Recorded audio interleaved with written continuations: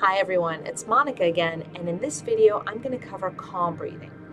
Calm breathing is pretty simple. Calm breathing has a lot in common with that basic yoga belly breathing that I just described a moment ago in the previous video. So calm breathing is a breathing technique in hypnobirthing that you're going to be using in between surges, and surges is the word that us hypnobirthers use to name contractions. So we don't like the word contraction, we like the word surges. It kind of sounds better, makes you feel better about the tightening of the uterus. So you're going to use this technique, calm breathing, in between surges. And so the basic idea behind calm breathing is that you take in a breath deeply into your belly, into your abdomen, like you were inflating a balloon, and you're going to do it for a count, let's say, of 4. So you're going to breathe in through your nose.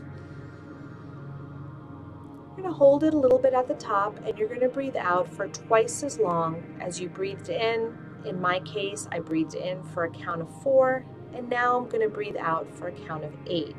But first, because I was just talking, I'm going to take in another breath. So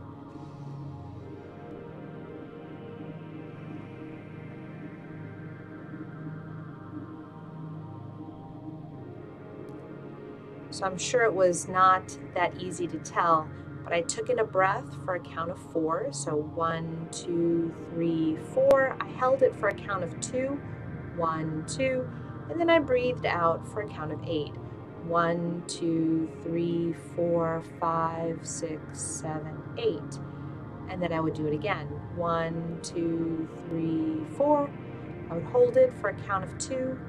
And then I would breathe out 1, 2, 3, 4, 5, 6, 7, 8.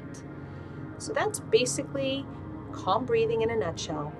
You can practice calm breathing before your labor starts at home, preferably a few weeks before your due date, so that you get into a really good rhythm of how to breathe using this calm breathing, hypnobirthing technique in between surges, so that you remain oxygenated, you remain relaxed, you remain refreshed in between surges throughout your labor, making each and every surge easier than the one before it.